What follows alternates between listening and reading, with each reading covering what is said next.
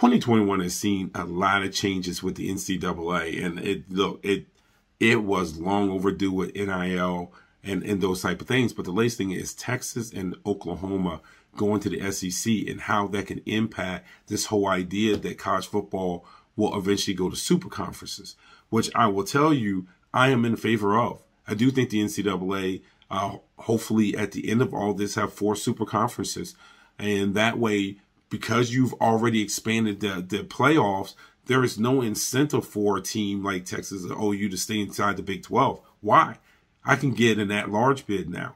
So expanding the playoffs, this comes with expanding the playoffs, which is why I was not in favor of, is one of many reasons why I wasn't in favor of expanding the playoffs. Heck, I still think the college football would be fine if they didn't have any playoffs at all.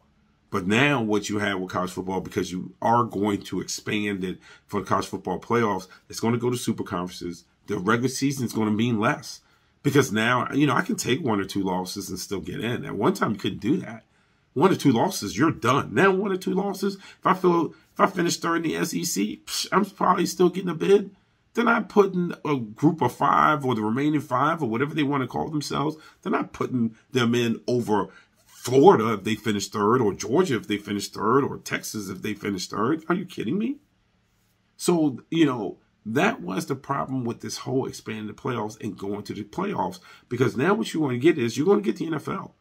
You're going to get the NFL. College football, college athletics as a whole is a multi-billion-dollar business that is acting like a multi-billion-dollar business.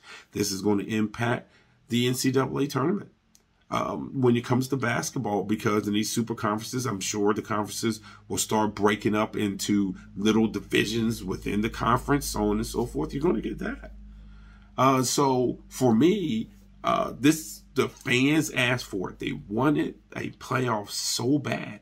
Well, you got to take the good and the bad that comes with that. And this is some of the things that's going to happen. So, I've been watching college football since the 1970s. There have been a lot of changes in college athletics since the 1970s. So I don't want to hear about change and how it's bad and it'll put off the fans. I mean, my generation, we've seen so much change. None of us have gone anywhere from college athletics. We saw when the NCAA tournament was like 32 teams. You had to win your conference to go. We saw when they expanded it to 53 and everyone's like, that's too many. Now it's like 68, and so you cannot sit around there and pick and choose when you want to grip the tradition and kill change and then say, well, if there's a bunch of change, people quit watching. Stop.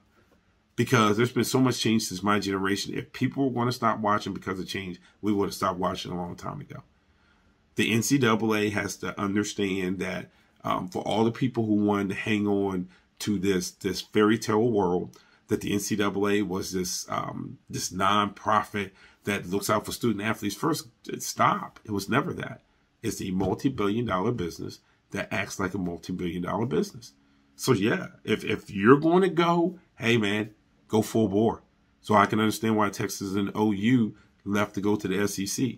And I like the fact that they did. You wanted the playoffs. You have the playoffs. You take everything that comes with the changing landscape of college athletics so you can have your precious playoffs.